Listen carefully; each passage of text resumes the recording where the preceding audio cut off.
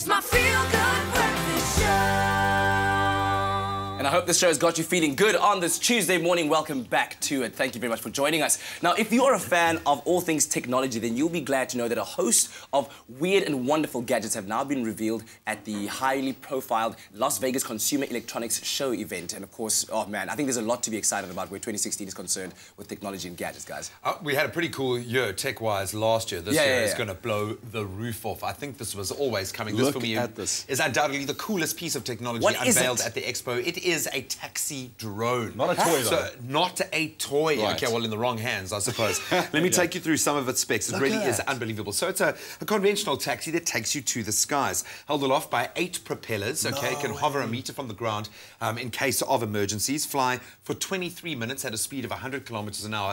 And if you think that's around a city or something, you can get pretty much anywhere flying. So in 23 minutes, that's going to get you to your destination.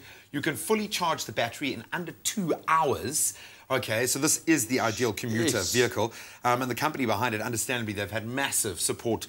50 million so far in venture funding has been raised.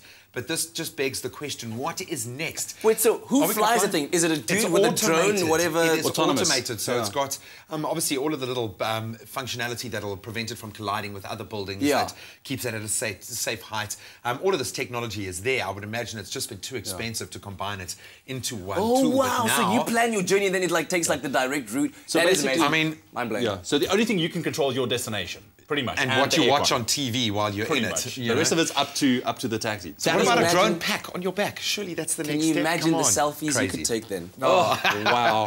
I hadn't, but now I will.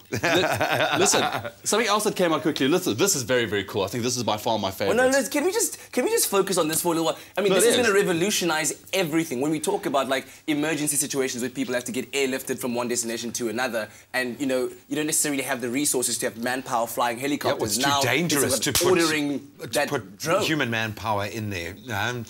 Unbelievable stuff. So that is, I think, going to be one of the coolest pieces of technology that emerges. What do you think? $1.3 billion? What is a ride in this taxi going to cost? That's what I want to know. 22.9 billion rand. Well, I hope that's got you very, very excited. Wow. Because right now it is time for us to check out the headlines of the morning with Zoe Brown.